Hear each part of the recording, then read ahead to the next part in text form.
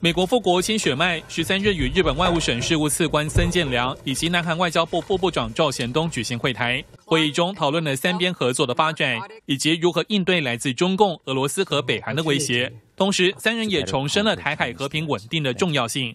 We will continue to counter the PRC's destabilizing activities in the South and East China Seas. We will keep working for maintaining peace and stability in the Taiwan Strait. We concurred that Russia's such threat is absolutely unacceptable, and Russia should never use nuclear weapons under any circumstances.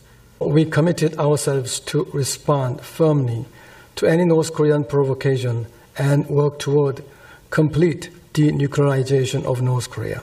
这次的三边会谈正好碰上美国击落中共的间谍气球，记者们也争相提问相关的议题。对于中共当局声称美方也有气球飞越中国，雪曼对此予以强烈驳斥，而日本和南韩也表达了对美国的支持。